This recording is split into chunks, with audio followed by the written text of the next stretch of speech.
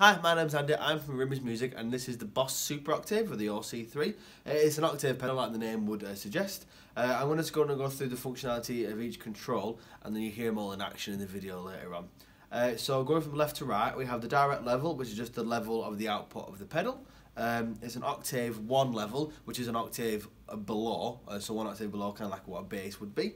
And then counteractively going to the end, we've got this little kind of 3 selection knob. So we've got a poly setting, which kind of allows the pedal to use its octave more polyphonically, which is good.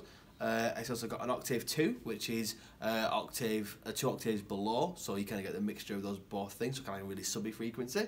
And then we have the nice built-in drive all the way that way, which is really nice. It's kind of like a well-rounded, softer distortion. And then just next to it, we have the level of that last knob. So like how much of the octave 2 you want in there, how much drive. And it kind of creates like a nice blend of sounds that we'll show you a few of them now.